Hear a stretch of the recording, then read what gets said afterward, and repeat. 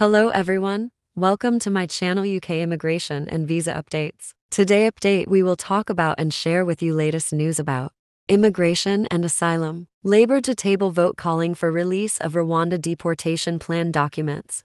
Labour will table a vote in Parliament on Tuesday calling for the release of documents relating to the UK government's Rwanda deportation policy amid claims from conservative centrists that Rishi Sunak has promised to uphold international treaties. The vote, which will be part of a humble address on the Opposition Day debate in the Commons, will ask for any documents that show the cost of relocating each individual asylum seeker to Rwanda, as well as a list of all payments made or scheduled to be made to Rwanda's government.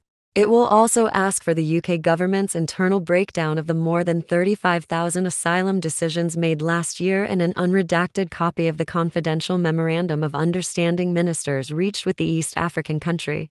The Shadow Home Secretary said the government's refusal to come clean on the cost of the Rwanda scheme was totally unacceptable. The Conservatives should stop dragging out this chaos and come clean about the real costs and problems, Yvette Cooper said. So far, costs are apparently rising to £400 million of taxpayers' money with more Home Secretaries than asylum seekers sent to Kigali. And it is only likely to cover less than 1% of those arriving in the UK. Labour's move will seek to accentuate conservative splits over the safety of the Rwanda bill, a piece of legislation Sunak hopes will prevent further legal challenges to the policy, which will probably return to the Commons this month for debate. In an interview with the New Statesman that will concern the Tory right, Damian Green, the chair of the centrist One Nation grouping, said Sunak had given personal reassurances that he would not block all appeals or breach international laws such as the European Convention on Human Rights.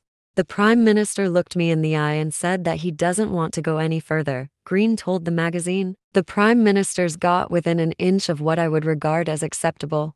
Almost all our members voted for a second reading, with the clear message of thus far and no further and don't take that extra inch, which some colleagues on the right of the party want us to do.